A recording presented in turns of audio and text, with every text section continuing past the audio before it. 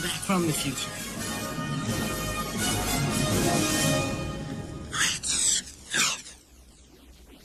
So we only have 2.5 days of school this week, which it's pretty good. I like it near the end of the quarter because all the teachers have already gotten all their grades in, so most of the classes are just free days.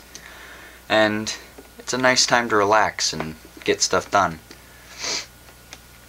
I think I have mostly B's in all of my classes except for like 1A in history, I think. So that's good. That's on par with usual. This Friday is winter formal. I have to get my tickets tomorrow. Almost forgot about that.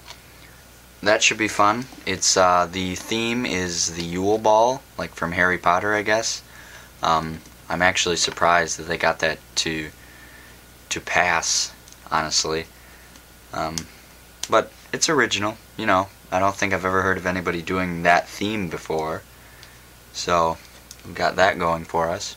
It looks like I'm gonna have to schedule and organize the trip to IHOP afterwards this year, which I really didn't feel like doing. So I might just get somebody else to do it. I might just quietly push it on to someone else because I've got other stuff going on. I was talking to Zach today because, you know, he's one of the biggest fans of this, and I was telling him, you know, I'm okay with just talking to the camera and discussing my thoughts and things, but it gets kind of boring, and I'd really like to start filming what I'm doing more often. But this year there's harsher rules about me filming people.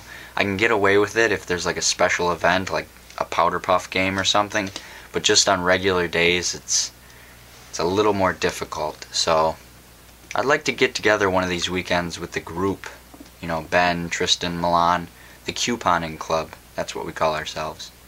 I didn't come up with it, but you know, it's a name, it fits, it works, and I always have fun when we do that.